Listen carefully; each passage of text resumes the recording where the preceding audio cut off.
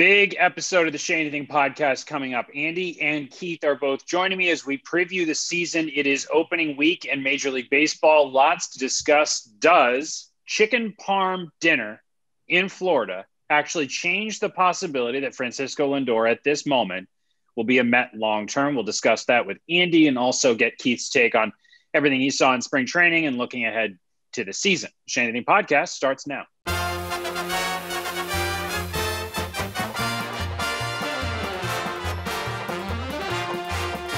Welcome to the show, everybody. A couple quick announcements before we get started. Obviously, Thursday is opening day. The game is on another network that shall not be named. However, live coverage on SNY starts at 5:30 with Baseball Night New York, and then a 60-minute City pregame live, Gary Apple, Todd Zeal, Anthony Recker. And don't forget WB Mason postgame live after the game. SNY's first game is on Saturday, April 3rd. That's an hour-long City pregame live at 3 ahead of first pitch at 4:05. Welcome to you both, Keith, Andy. Happy to have you both on a little season preview show. Keith, before we get to you, Steve Cohen basically broke the news himself, I guess, that they had dinner. No, it was broken by, I guess, Jeff Passan of ESPN, Andy, correct? That he had I'm not dinner. sure who had it first. I just know they ate. I just am so used to Steve Cohen tweeting things out before the rest of us find out. But so Steve Cohen and Lindor have dinner in Florida. Are we supposed to mean that means anything other than they had dinner in Florida? Do you think the chances have increased since you heard that news? Yeah. Yes. Especially because one or both of those sides is willing to get that leaked out there. Apparently it was reported before. I don't remember the exact sequence over the weekend, but the fact that we know about it, look, it doesn't mean there's a guarantee of anything happening. But at this point, as you well know, Doug, what I've been reporting and hearing from the Mets all spring is that we might sign him, we might sign someone else. And they really mean that.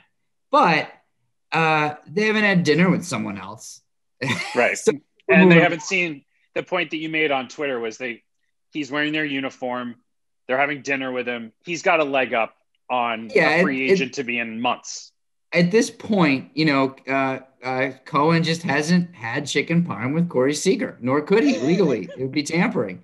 So, yeah, I think Lindor's the guy.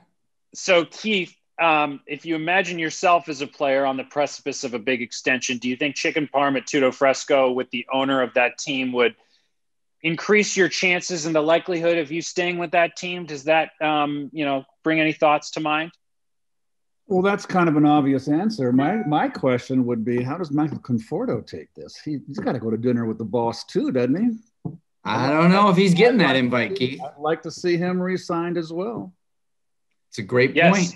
So, Andy, you've been saying now for a few days or weeks, I don't know how time doesn't exist anymore, but that Conforto's not really – those conversations aren't active.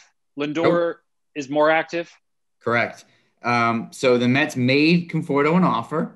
I don't have the numbers for you, but I can tell you that on instinct, knowing the parties involved, it wasn't anywhere close to what Conforto and Scott Boras are looking for. They're looking at Conforto as like a $200 million some player or almost. And Keith, I know, I've been listening to you for years now talk about Conforto's improvements as a hitter and how he's become a guy that now is so much less tempted by the home run and desire to pull the ball and using all fields and evolving and all this stuff. And you've helped that come to life. It's for lay people like me seeing why he's a guy to invest in.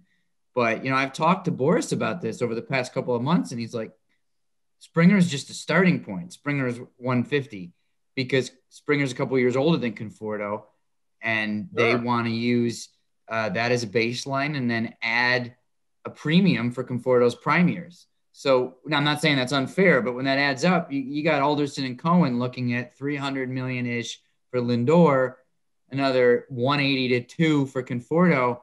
Even for a really rich guy, that's a lot. $500 million. Which is more than I have. I don't know about either of you, but it sounds like a lot to me. But it's spread out over the years, and they'll be able to defer money and all that. We'll see. It's very interesting with our new ownership, isn't it? Things have they've made a lot of great moves. I think that Lindor, the way he's played, okay, he's got a body of work. He's a two-time All-Star. He's a Gold Glover. He's flashed the leather, and he's been hitting. I don't care if he wasn't hitting in spring training, but the fact that he's been wearing it out. And not only that, how he's so involved in the game that is just stunning to me. I haven't seen that. I think has added more of a premium to him. They're going like, my God. I remember Frank Cashin telling me when they made the trade for Frank Robinson for Milt Pappas. I know I'm being contemporary. Don't tell Kurt. Frank said, we knew we were getting a great player in Frank Robinson. He goes, but what you don't know is the personality of the player. And when Frank came over to the Orioles, he'd made them into a really gritty, tough team that went on to dominate. And Frank said, how do you, there's no barometer for that. So I feel what Lindor is showing in spring training, his enthusiasm and the fact that he's into the game, and this is spring training. And to me, I'll take a chance on that. That has gotten my attention, and he's got to be in the orange and blue for more than a few years. Hearing what you're saying about Lindor, not just being the great player, but the having the presence, having the leadership, the personality. I think we all feel that Conforto also has his own kind of presence. But when I am then sharing with you the reporting about his price and how it's like, oh, wow, it's not nice little homegrown Michael Conforto, it's superstar price. Does that give you any pause at all in thinking, like, do you think, well, Conforto is really good, but is he that guy? Is he the guy making that much more than David Wright ever made with the Mets? I understand it was a few years ago, but, do you put Conforto in that tier of stars to get that kind of money? It's all about your timing is everything. When you're having your option year, that's when you got to max out. Now, he had a very good year last year, and it was only 60 games or whatever the heck it was, 60 or 60. Yeah. So it wasn't a full season, but it's quite apparent that Michael is an upper echelon player.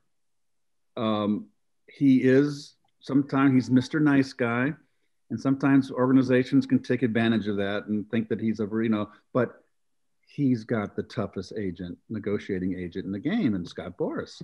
So that negates that. I don't think Michael's the kind of guy that's going to say, hey, I want to be the highest paid player in the game or the highest paid outfielder in the game. But I certainly feel that Springer's 150, I think Boras is right on by saying, hey, it's got to be more than that. He's younger, so. Yeah. And as Doug and I have talked about, both he and Lindor are prominent in the union, which I think is another factor why he's not necessarily going to be Mr. Nice Guy. You're not just looking for your own contract. You're looking out for players who are comps to you, right? You want to say, I can't take a discount if I care about the overall brethren. It's one of the unfortunate things in the game today. Come here, Haji. He just wants to go outside. Is that the money's it's just so off the charts. And, Steve Cohen's come here and wants a winner. And you've got two players that are going to be your foundation. And if he wants to win, and he set the benchmark, Mr. Cohen, at 4 to 5 years, and then you'll have a reset if it doesn't happen. These two two players are your foundation going forward, and you're getting them in their prime years. Mm-hmm. So there's decisions to be made. If you want to win, you'll make it back in the gate. But we got to get through the COVID and get past this 20% and start getting full capacity.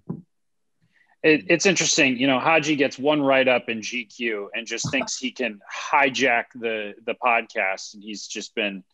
He wants out. He's not going to stop meowing, so it's going to be disruptive to the interview. Haji's just going to be part of it. We have to add Haji's headshot to the threesome that we have in the promo. That's true. He's you can read about Haji in GQ, by the way. I was not kidding. There's a few mentions of Keith, but it's mostly about Haji the cat. That's a So I've been thinking about this Lindor $300 million, and as Keith made the point, Lindor plus Conforto is $500 million. That's a lot of money. It is an adjustment for me mentally to think, does it really matter? Steve Cohen is that rich to the point where, like, if the Mets under Will Ponton ownership had decided, okay, Lindor's our guy. This is our superstar. This is our Mookie Betts, Fernando Tatis. Let's sign him. Then you might be changing your payroll capabilities for years to come. We like this player, but we've got Lindor under payroll, so we're not going to go there. Andy, does it matter? Like, I know drunken sailors, the Mets didn't spend like drunken sailors this past offseason, and good on them for that. But if they do sign Lindor to a $300 million contract, is it really going to change anything about the way they do business in 4 or 5 years? Yes, big time. And I'll tell you why. It's not about Steve Cohen's money, which he has enough of. It's about Sandy Alderson, and I assume Cohen, because they're mostly on the same page at this point. It's about flexibility. Sandy's big thing is flexibility. The way he looks at rosters is he can't possibly anticipate the needs of his roster in 3 years. So the last thing he wants is to be locked into these big contracts. Like, he never would have taken on the Cano contract under any circumstances. And in a perfect world, I'm sure that if he were the owner of the team, he wouldn't be giving anyone a 10-year deal because he wants to be able to pivot to something in 3 or 4 years without a high percentage of a payroll being locked up in 1 or 2 guys. Now, that's not the reality of the game. That's not the reality on the ground with, as Keith spoke to. Look, you've got 2 players in their primes, and it's time to make a decision on them. So it's not perfect world that a Sandy Alderson might draw up. But to your question, Doug, it's not about a percentage of Steve Cohen's billions. It's about roster flexibility. You've got 26 spots at the moment. It's been 25 forever. Let's say 26 spots. And Alderson's philosophy doesn't want to allot too many of those years or dollars to one position. That's what it is. I just think of that Andrew Friedman quote. I think he told Andy McCullough this, the Athletic back in the day, was like, if you are rational about every free agent, you'll finish third on every free agent. I think Sandy Alderson wants to finish third on every free agent. He doesn't think it's a way to do business, which, by the way, is part of why they traded for Lindor. It's a little bit more rational to negotiate with him in spring training than to negotiate with him in December against other teams. But you're describing the importance or lack thereof of Steve Cohen's money, and yet you've also reported that the Mets are willing to give Lindor $300 million. So if Sandy doesn't want to do that, it seems that Steve Cohen's money is the more important factor. Yeah, well, look, I bet you Sandy wouldn't have done the David Wright extension either if it was up to him in 2012. But sometimes ownership gets involved. Well, oftentimes ownership gets involved when it comes to the big doings. Always look at the stadium and see how many uniforms or which player has the most uniforms when you got 45,000 people in the ballpark. And it was always number 5, David Wright. And now it looks like it's too early to tell. It's going to be a lot of Lindor. That's where I think management looks to that. And that's their bread and butter. Yeah, I'm with you. Let's move forward to some, not necessarily predictions, but just thoughts on the season ahead. Keith, other than, potentially a shorter commute, as I know you've got some plans to not do that drive every day for every home game. What excites you the most about the Mets on the field going into this year? I think they got and they've displayed it in spring. Now, going forward, spring doesn't count, but they've got a pretty dynamic lineup. And it's not so much the power. Everybody's all enamored with the power. They've got speed at the top. And I feel that there's no reason why I like Lindor in the 2-hole.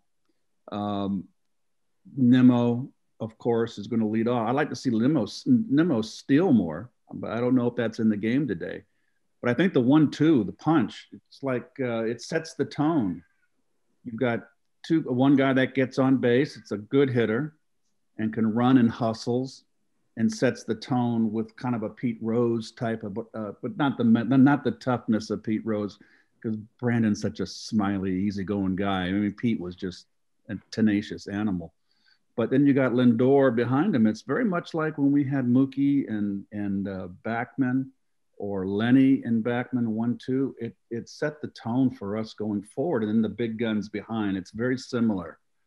I like the balance in the lineup, the power, the speed.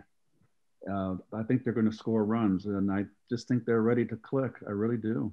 Keith, do you have a studio set up for games this year at home? They're going to set up this week just as a backup in case someone gets the pandemic and can't go to the ballpark, or someone. And I guarantee if Ronnie or one of us get it in the booth, I mean, then Ronnie has to get checked, or I have to get checked because we're in the same area. So it's just a backup in case, and it's right on my desk over here behind me, over my right shoulder.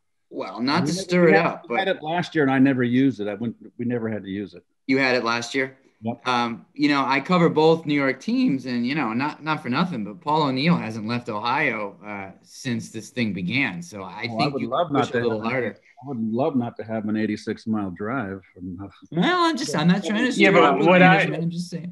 What I was referring to, Keith, is that you're staying in the city a little bit more. You're learning from last year's long pothole-filled commute. Well, 60 games. I did 52 games last year, and I remember I had my back is 100% with the surgery I had 2 years ago. It's a miracle, but 3 hours in a car, for those 52 games was a little rough. And now I'm going to do 110.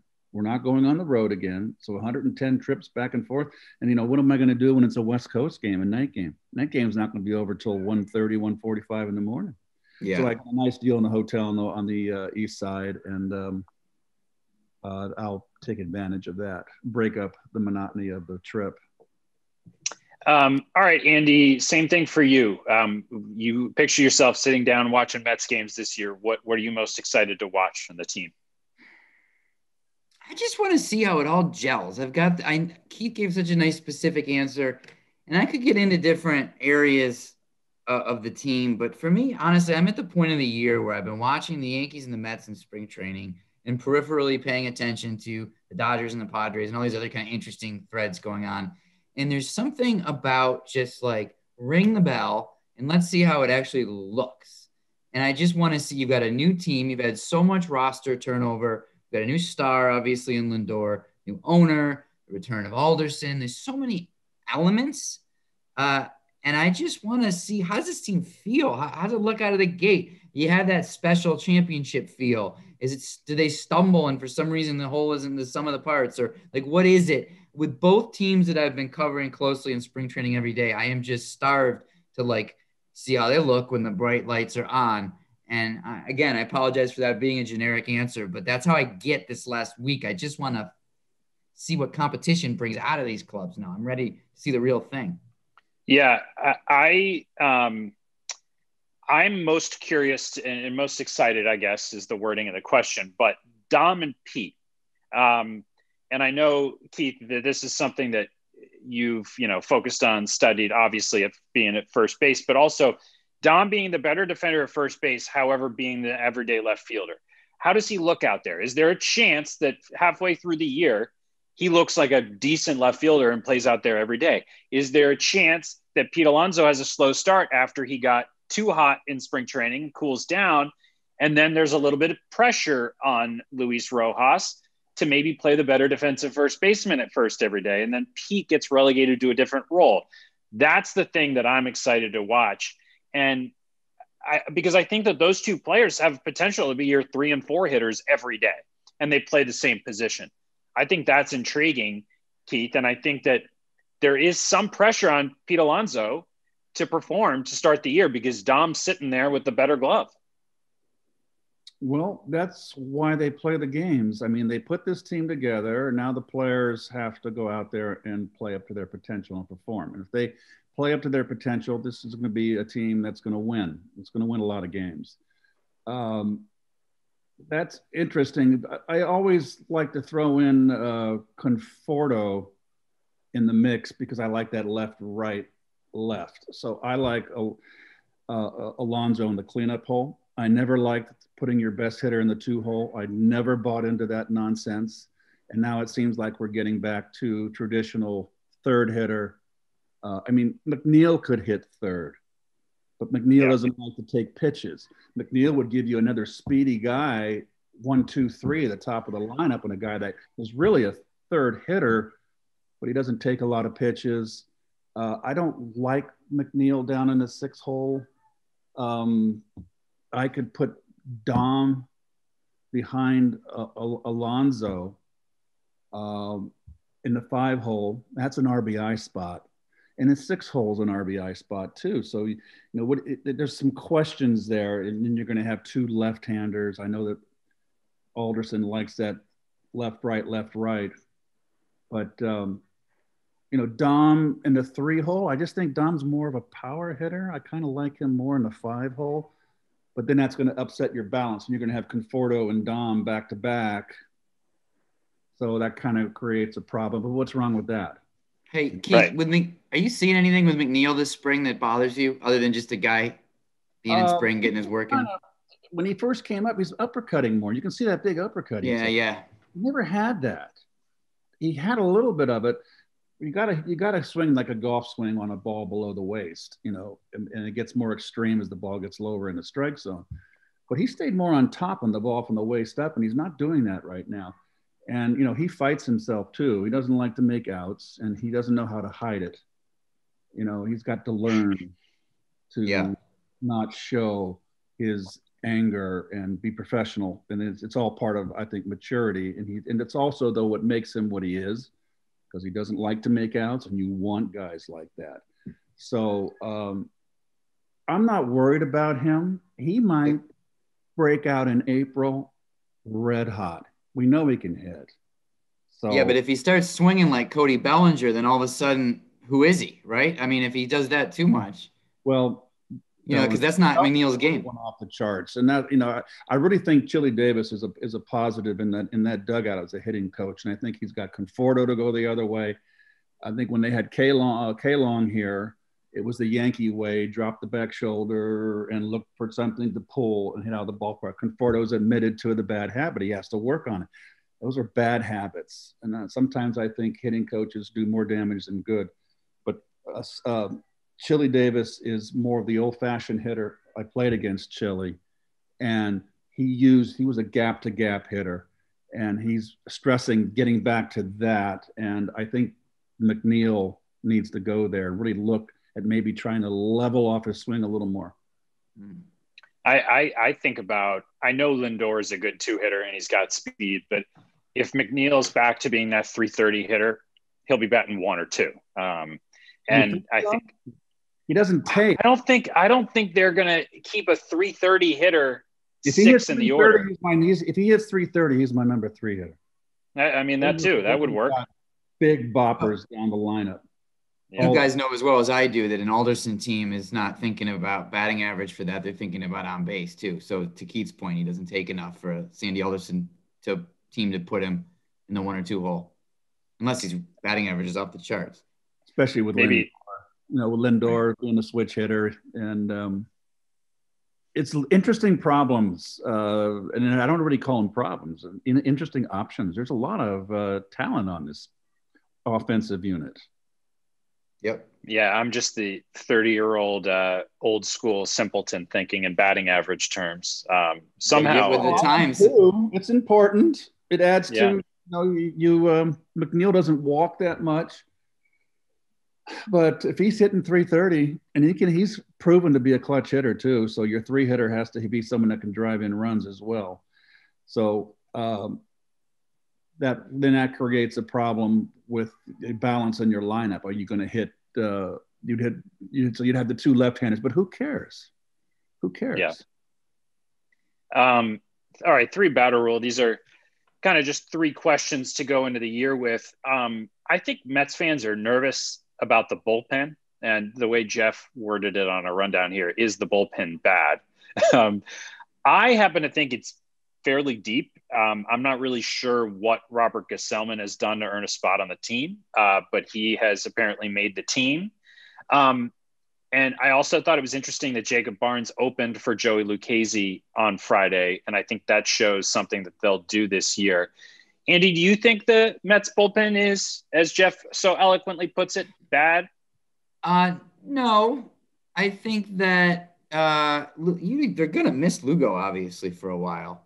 And they hope he's himself when he comes back. If you're looking at Lugo, May, Diaz, 7, 8, 9, you feel pretty good about that if that all comes together. So, I mean, is there a bit of a soft underbelly in the bullpen? Sure. But I think Trevor May was a huge signing. I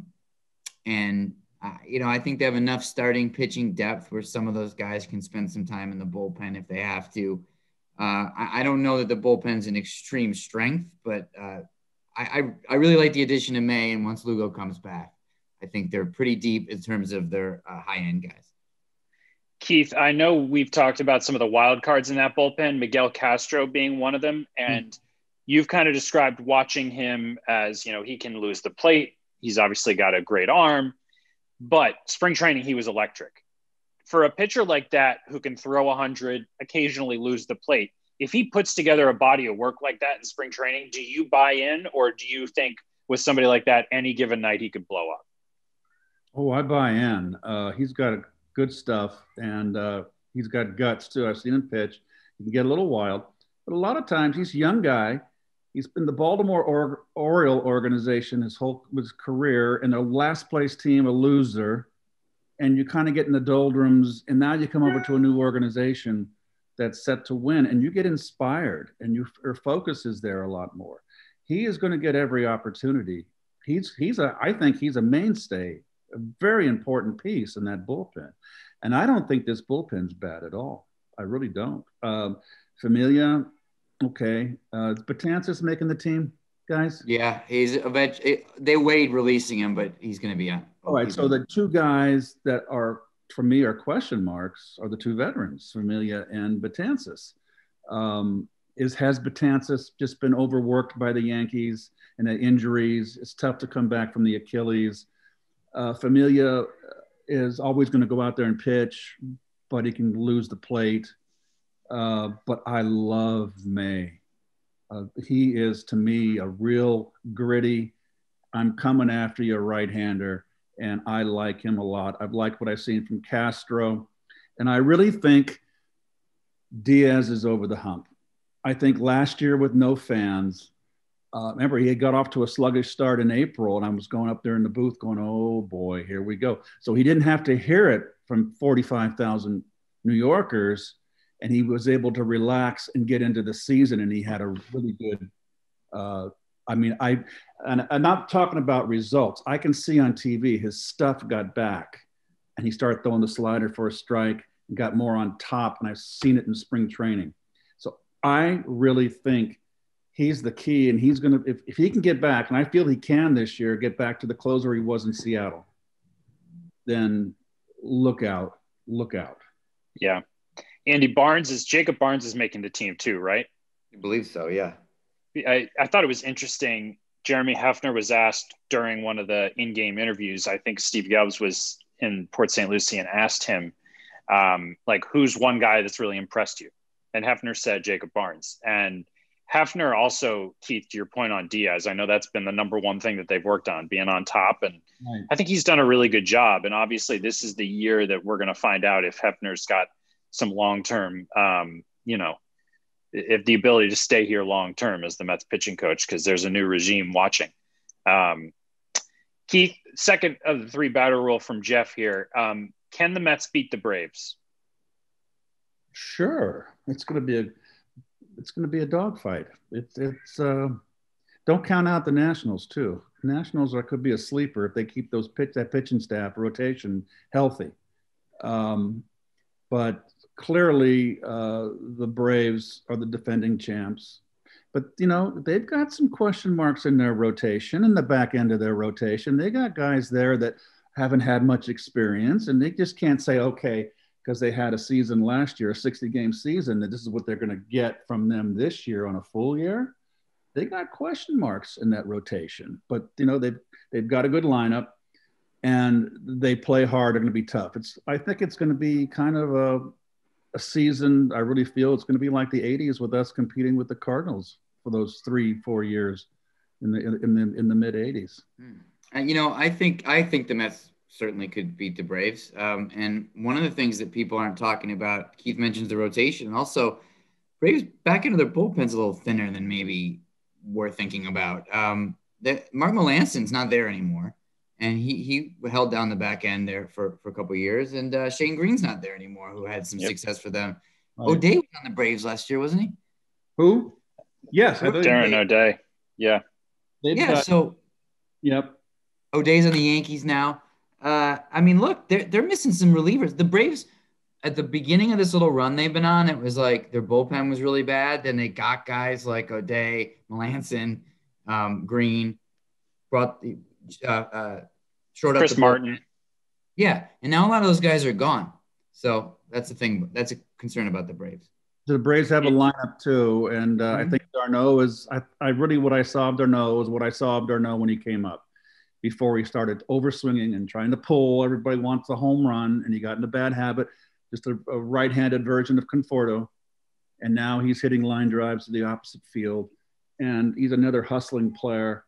They had to sign the big guy, the outfielder Ozuna, and that was key because they're a left-handed lineup, and they're going to be tough. It's going to be fun. What else can we wish for? You know? Yeah. Yep. I just think about Acuna, Freeman, and Ozuna, and that's just so scary for any pitcher. Acuna might win the MVP. Freeman could win the MVP. Don't keep out Albies too. Albies is pretty. Yeah. Albies is a really good player. Really good player.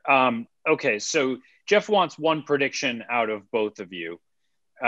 This can be whatever you want. It can be, on field.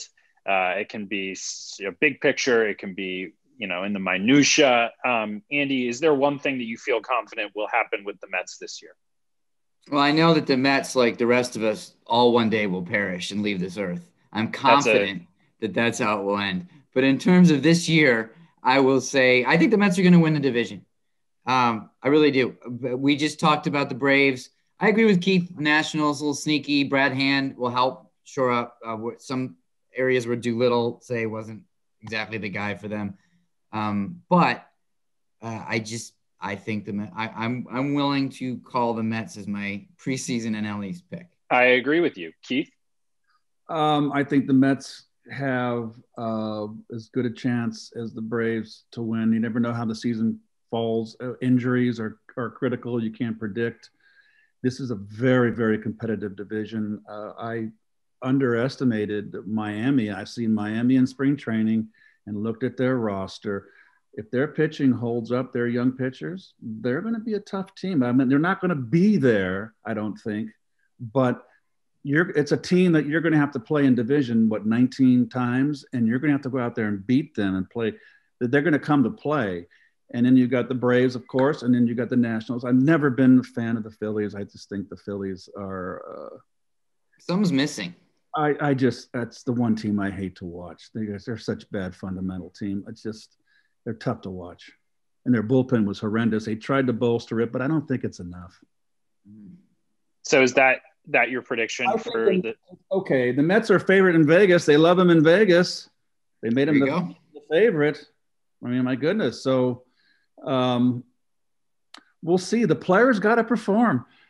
I think the Mets have put this personnel together. Now, okay, here it is, and go out and play up to your potential, and it'll be a fun year. And to your point, Keith, we haven't seen it. It hasn't congealed yet. There's a lot of new guys, and every time I say something positive about the Mets this year, I always do get this little devil on my shoulder saying, "What about their defense?" And I am really worried about. There is real reason for concern. Obviously, you added an all-world defensive shortstop and you upgraded catching, but their ability to catch the ball could really get in their way, and I do think that needs to be said. I think 162-game schedule, and this is not Dom Smith's fault. He's a first baseman and a very good one, and I commend him for going out in left field and then going out to a strange position and not let it affect his hitting. A young player, That's not easy. That's not an easy chore. But I think over a course of 162 with him out in left field, he'll catch whatever he can get to, but he doesn't cover a lot of ground. He's going to have to play deep because it's easier to go in on a ball than back. So that means that Lindor and J.D. Davis, excuse me. That was the old 49er running back when I was a kid, J.D. Smith. Anyway, see, I'm not being contemporary. Well, it's somewhere back there in your brain. I'll clip that one. I'll clip that one off for Kurt. Yeah. Lindor and Davis are going to have to, on short fly balls, never take it for granted. They're going to have to bust out there and short left. Keith, you believe in Dom, 60-game Dom? Is that the hitter that he is? Yeah, I just hope he can stay healthy. He's a really good breaking ball hitter. And I remember Dom came to me, he was so frustrated when he was struggling in the old hitting coach with the dead pull. And Dom was just like, and I'd been there before. I had Harry the Hat Walker trying to get me to do the opposite, hit the opposite field. And those were habits that stayed with me my whole career that I had to fight to make sure I didn't. And I just told Dom, I said, just go up. What got you here? Go up and hit. But you know what? When you're a 21, 22-year-old kid, what are you going to tell the coach? You could go shove it. You know, and also get one bad label on your back. One coach doesn't like you. And, you know, you've got a bad label and you may be in the minor leagues forever. And I just think that I commend Dom for pushing through this, because I've been there where you struggle and you doubt. And for him to pull through shows a lot of mental strength. So that's why I feel he's the real deal. He's got a nice swing and he's a good breaking ball hitter. And baseball's now a breaking ball league. Yeah. He's such a good hitter, and his spring training home runs, these moon shots that he's been hitting off a lot of breaking balls too. They look like fly ball outs, and they just carry and carry and carry. Now the wind in Florida blows, but pitchers never learn. You even give them analytics. You give them all day to study hitters on a computer, and they still make the same old stupid mistake. Yeah. And people like you are beneficiaries. The hitters are the beneficiaries of that. All right, guys. Well, this has been really good. It makes me very excited for the season to start. And again, we've talked about this roster a lot, top to bottom, and now we get to see how it all comes together and see if it works. So Keith, enjoy it. Enjoy being in the booth. I know that the game's not on our air on Thursday, but we'll see you on Saturday. And Andy, I'm sure we'll be talking on Baseball Night in New York as well as the week progresses and we get closer to opening day. Thanks for listening, everybody. Please. Oh, Keith, go ahead, Andy. You tell Kurt, I want the Paul O'Neill deal. Games from his basement. Don't you forget. Oh, okay, right. Or send me a limo. Either. They do that for me. You don't get that? We'll talk to you next week, everybody. Thanks for listening.